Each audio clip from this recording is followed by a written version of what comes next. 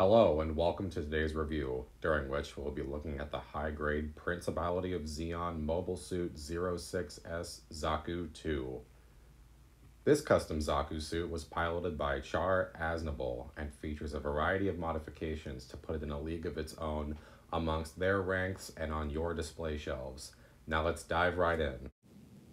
Giving the box a once-over, the pictures on the sides boast not only an impressive array of armaments, but also poses. I'm pleasantly surprised by this, as I was thinking, given how bulky this mobile suit is, that it would be rather stiff and have limited articulation.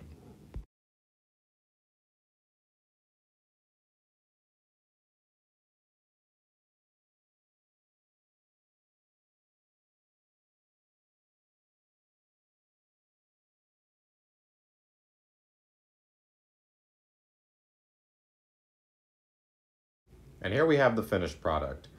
The model looks very nice overall without any additions, but admittedly I was very excited to get into panel lining, painting, weathering, and other such detail work, so I did not take very much footage of the finished model out of the box before I began to weather it, so my apologies for that.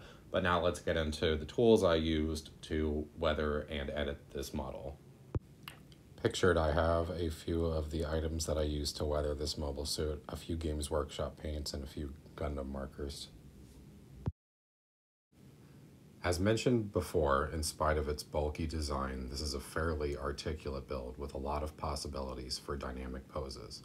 The interchangeable skirt on the kit aids this, with one being a soft plastic single-piece mold that bends very easily.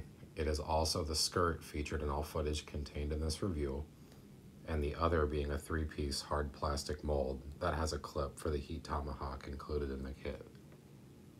While the kit does come with multiple weapons and hands to utilize and make gestures, I can't help but feel that this didn't need to be at the expense of stickers.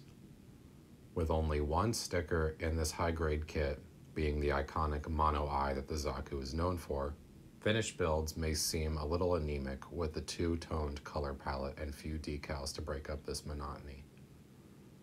If you are crafty and interested in modifying your finished kits like I am, then this blank canvas is certainly tantalizing. However, when looking at high-grade kits in similar price ranges, the Gundam Bile comes to mind, as it is also roughly $18 US, but has 6 or 7 stickers, some of which are reflective metallic types. The stocks on both of the firearms are awkward and make it difficult to pose once the accessory is held in hand, leading the wrists to popping out and falling off. Posing the Zaku with both the machine gun and the bazooka for the sake of this video took more effort than I felt should be necessary.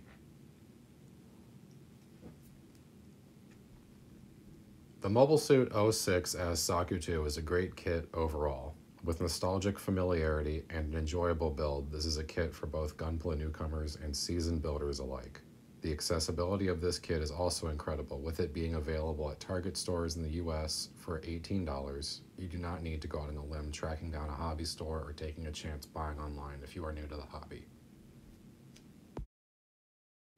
Well everyone, that is it for today's review of the high-grade Zaku II. I hope you found this review informative and that you can use it to inform your next Gunpla purchase. If you'd like to see more, then consider hitting that like and subscribe. And as long as I have a backlog, I will see you for yet another build and review. Oh, and one more thing.